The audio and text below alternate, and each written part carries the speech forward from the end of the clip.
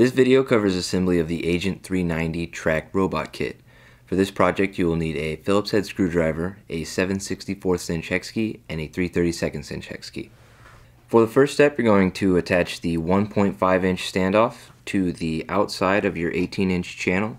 In between the standoff and the channel you'll place this plastic spacer there, and you'll use the 7/16 inch hex screws for that.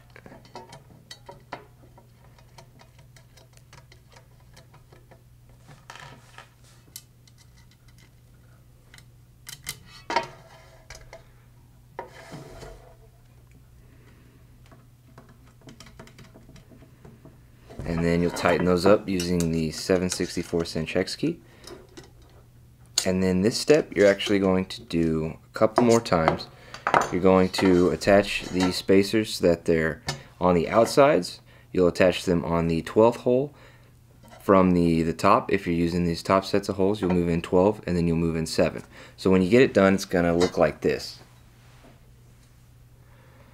So as you can see, you have the standoffs placed on the outside of your channel and you have them on the outside holes. You'll move in 12 sets of holes and you'll place them there, and then you'll move in an additional 7 and you'll place them there, so it'll look just like that. Once that's done, you'll place the channel hub mounts onto the opposite side of your channel. So you place them on here like this, and you'll have it so that the screws on the hub mount are facing towards the open end of the channel and this closed top side. In this step we'll use the 5/16 inch hex screws.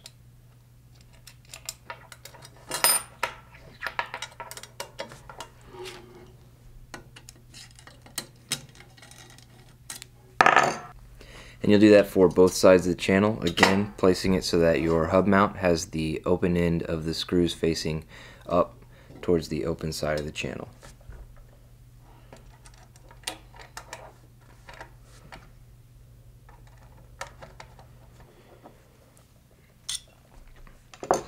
Okay, once you have that together, we're going to put together our motor mount, so we'll put that off to the side for a minute. And we'll bring in our planetary gear motor mount along with our gear motor, and we're going to put those two together. And for this you'll use the Phillips head screwdriver.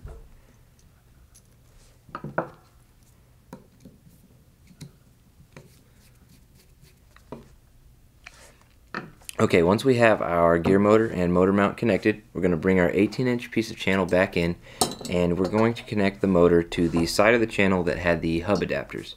And your motor will go into the next available slot just next to where you have that hub adapter connected to the channel. And just like with the last step, this is going to use 1/4 inch socket head screws.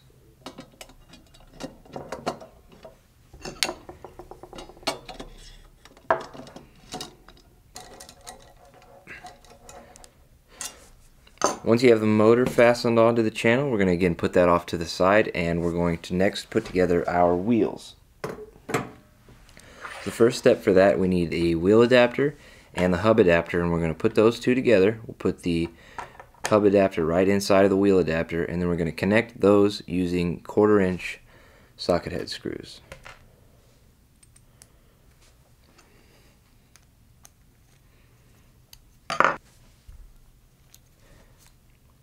The next step will be to attach this to one of the hub pulleys.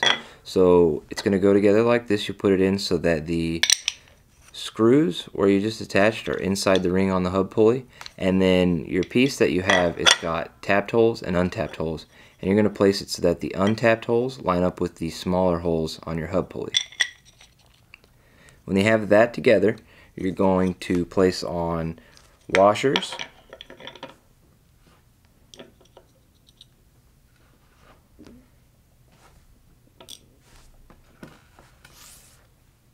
followed by 9/16 inch screws,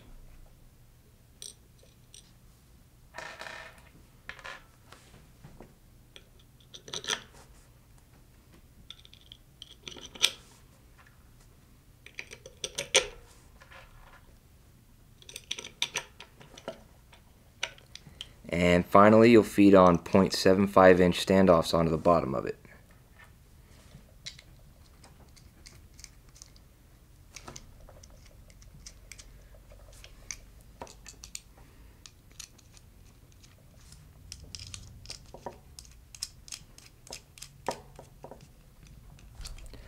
Once you have those in place, you go ahead and add another pulley there, followed by the washers again, and then again 9/16 inch screws.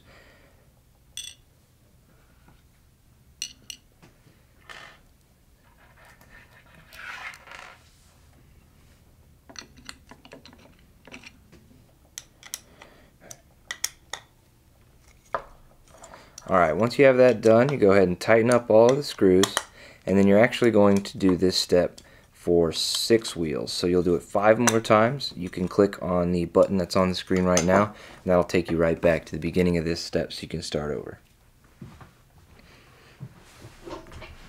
The next step is to add one of the wheels that you've made to the shaft on your motor.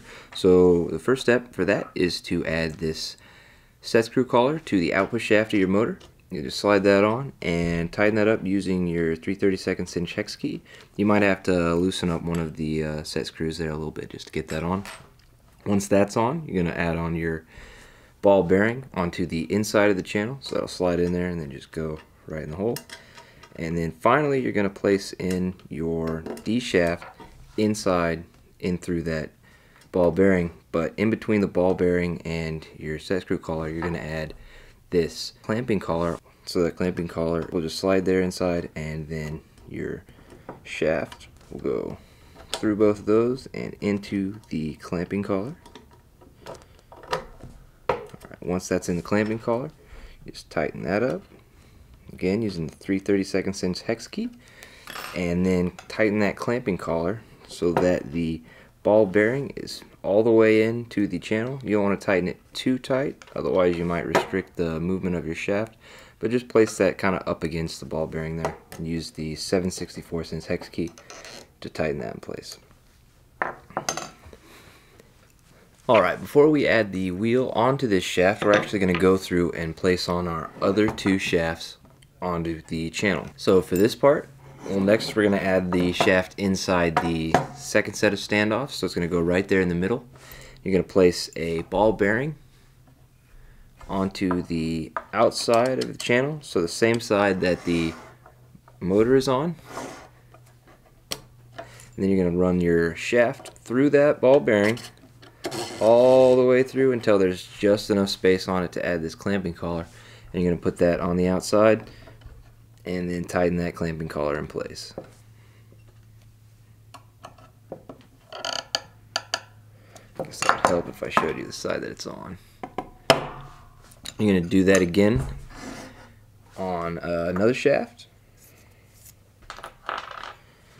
So you can kind of just set it up like this. Put the clamping collar onto your shaft, slide on the ball bearing, and then it'll all go through the channel.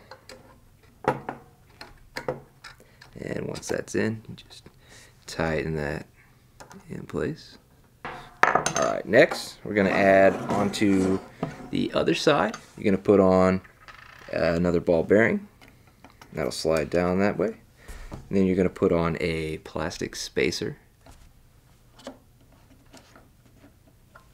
followed by a set screw collar. Now these set screw collars, they'll probably come with a set screw in them, but you can just take that out and it's going to slide on there, because we're basically, for this part, we're just using that as a spacer. And again, you're going to do that onto this one as well. So ball bearing, plastic spacer, and your set screw collar that's just working as a spacer again.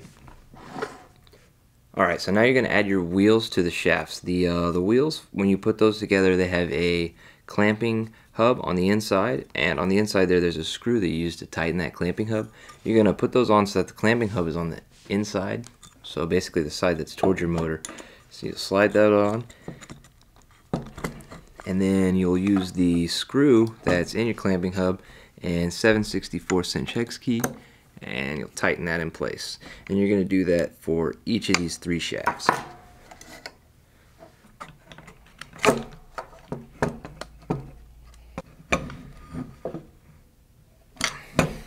Okay, so once those on, you're going to slide your track on, and those are going to go on in between the gap in between the standoffs and the wheel.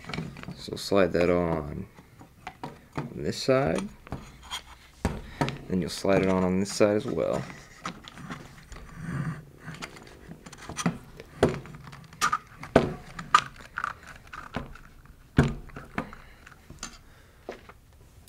Then you're going to add the channel bracket to the outside of the wheels, and you're going to use 3/8 inch hex screws for that.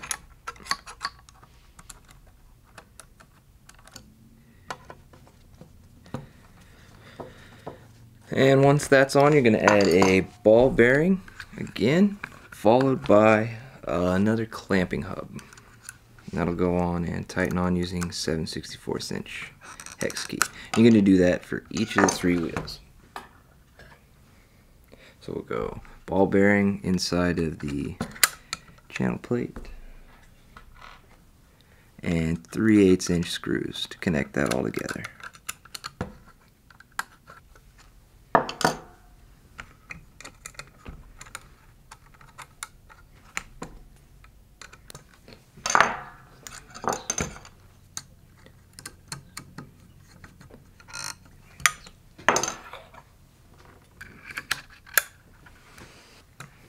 Okay, so last step once you get this done is going to be to go back and do it all over again. However, there's a little bit of a trick to that. You're going to need 2 of these, but you're going to need 2 that are each a different side.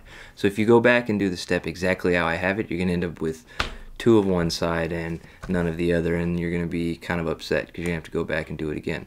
The easiest way to do that when you set up your next step is to just make sure that you have your channel, your second step, facing so that either the open side is up or the closed side is up, so that they're both the same way. You'll want to make sure that where you put the standoffs are facing out, just like here how they're facing out, and then when you get to the step with the motor, you'll just attach the motor so that they're on the same side as this one, but the inside. So same side lengthways of the channel, but opposite side widthways.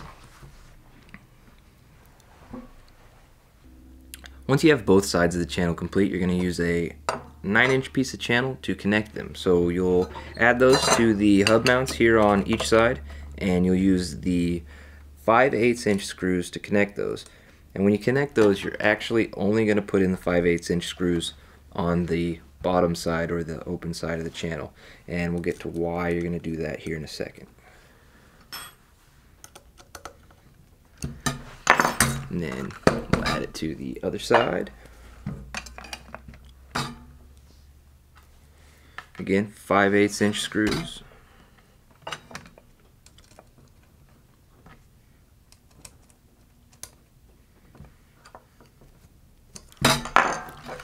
And then we'll just connect the other piece.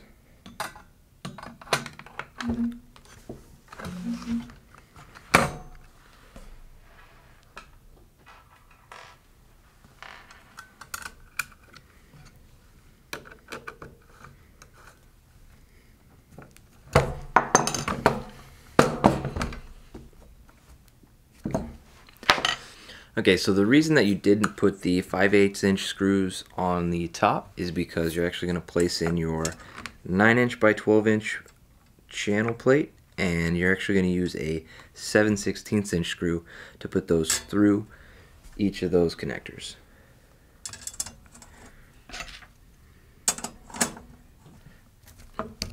And you place the other plate on the other side.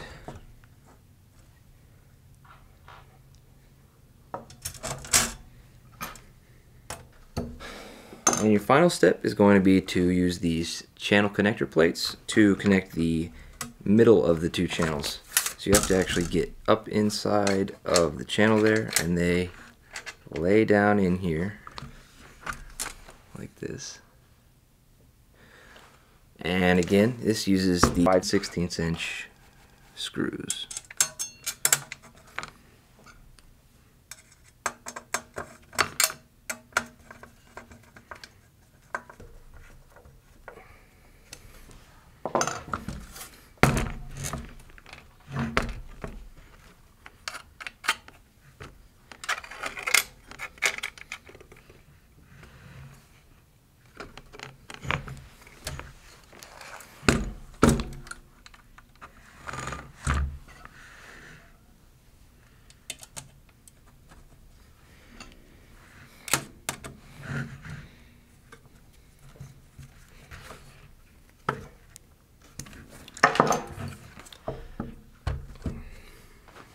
And that's all there is to it. That's the Agent 390 track robot kit. If you have any questions about this project, feel free to contact us at tech@servocity.com. And as always, thank you for watching.